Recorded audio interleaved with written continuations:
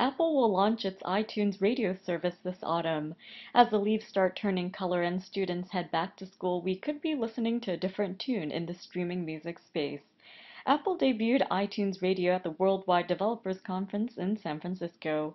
After plenty of anticipation and speculation, the radio service was finally announced.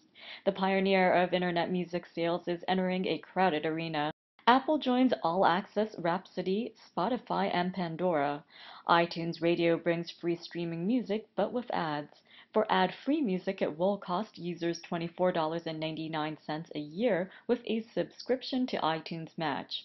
Over 200 stations will be featured along with access to an endless catalog of songs.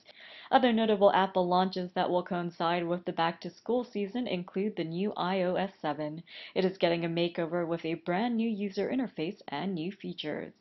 Apple also introduced AirDrop, which lets users share content and information with friends and contacts who are nearby. And Mavericks, the new Mac software, was unveiled at the WWDC. iCloud Keychain is part of the new OS and combines security with convenience. The developers' preview of Mavericks showcased a plethora of new features. Users will be able to download the OS in the autumn. Meanwhile, Apple previewed the next-gen Mac Pro that boasts improved design and architecture. It is expected to be available later this year.